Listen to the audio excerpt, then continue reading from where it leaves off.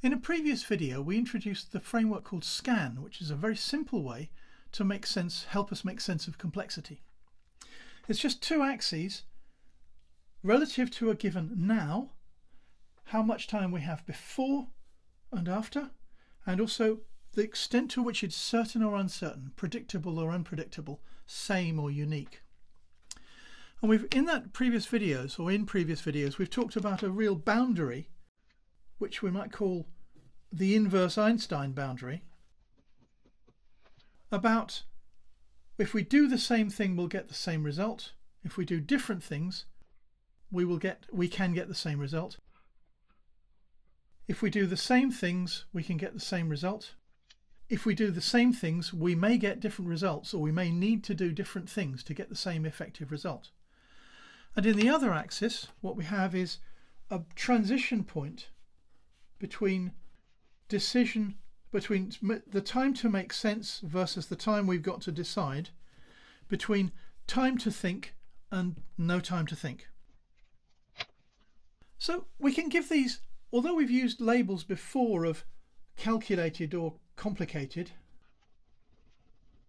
simple or rule-based, ambiguous or pattern-based, and not known, nothing's the same, we have no time to think about it, and it's inherently uncertain. We can give these labels or descriptors, kind of roles if you like. So on the one side, this one, we have to do things on belief. We don't have time for anything else. So this is the believer. It's a role. It's not a person, it's a role.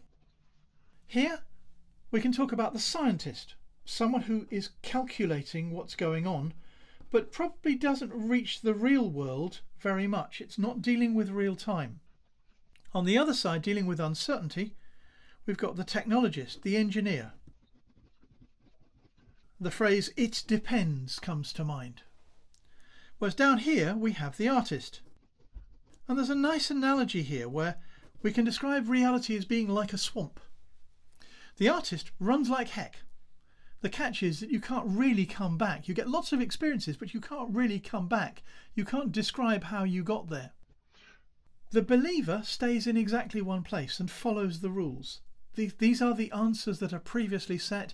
We will do what we know. That gets us results fast, but it can't deal with variation or variance. On another, what we have is the scientists who've been very clever. They've woven a platform. They've woven a platform between these individual parts of belief to build a whole structure. And finally we have the technologist who it's like spreading their weight on swamp shoes. They can travel around and rest for a while so that they don't sink. So the driver here is effectively truth versus value. Now between each of these there are edges. So this one we might describe as the edge of innovation. An artist comes up with an idea and it bounces backwards and forwards between experiment, new idea, experiment, new idea. But we're always dealing with the uncertain. We can't really produce things very much. So that's the edge of innovation. This one is the edge of uncertainty. Well, again, we bounce backwards and forwards. The job of those two is to reduce uncertainty, is to identify what has to remain complex and will always remain uncertain, versus things that extract out of it the things that can be made more certain. So that's an edge of uncertainty. Here we have more bouncing backwards and forth, back and forth, across the edge of action.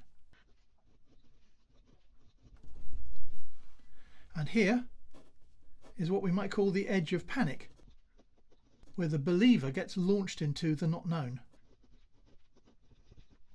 Now there's an interesting thing that happens here, because if we look at how this works in real life, if you look at how science develops, we have idea, the new idea arises in the not known. The only place where new ideas can arrive and can arise is from the not known. From there we build a hypothesis. We then test that, refine that to build a theory. And from there we derive what we think of as scientific law or some kind of law. So there's a very strong loop or strong link that goes from there to there.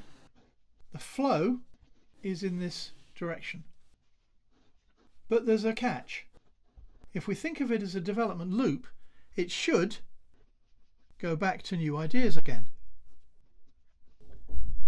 But instead, what we often have is what we might describe as the heresy barrier. The fear of difference, the fear of change, and we build a solid wall against ever seeing anything new. This is the heresy barrier. And in every organisation, every context, wherever there's a rule that is being followed and is treated as the truth, we will have problems with a heresy barrier.